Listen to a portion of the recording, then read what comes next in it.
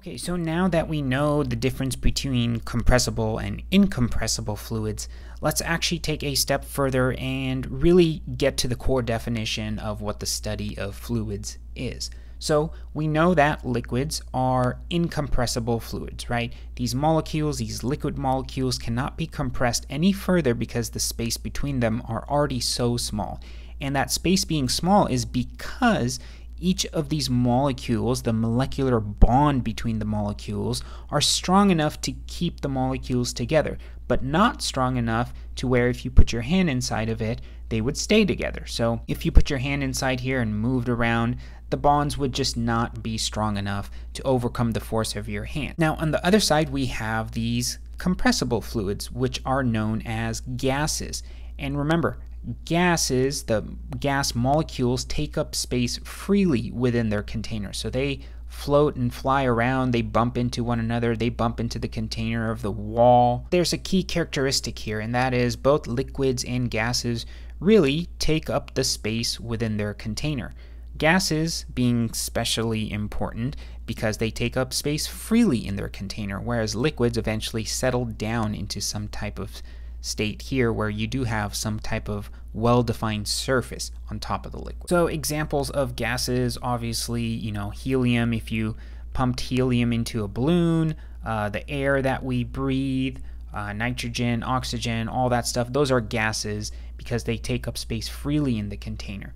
And then you have stuff like liquids. Water is a liquid, chocolate milk is a liquid, a milkshake is a liquid. Main difference between liquids and gases are really liquids are incompressible and gases are compressible. So let's get to the core idea of what fluids, the study of fluids really is. So the classification of fluids is really based on macroscopic systems. So macroscopic systems.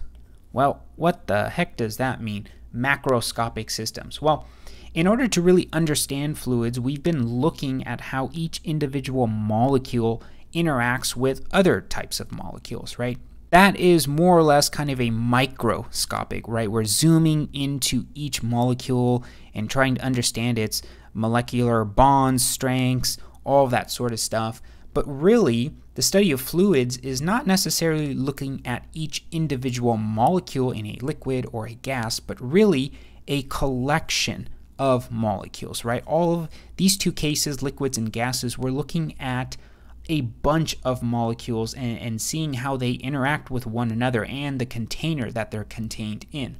In short, we're not really concerned with each individual molecule of a substance, but rather a collection of these molecules and how groups of molecules would behave in various states or systems.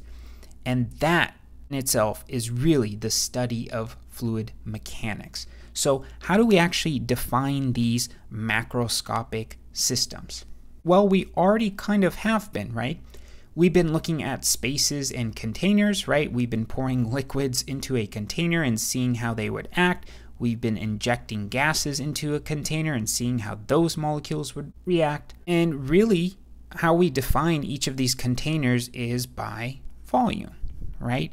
We try to understand how much volume is taken up in a space or a container, and we try to understand the relationship between the fluid that is contained in that container and the volume that the liquid or gas takes up. But actually, let's take a closer look at volume, right? Volume is really the space defined in some type of a three-dimensional object or a three-dimensional shape.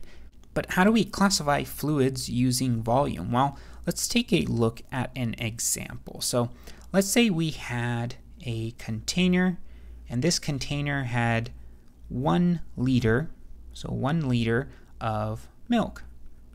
And in some other container, we had 1 liter of, water?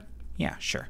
So we have one container that has 1 liter of milk and one container that has 1 liter of water.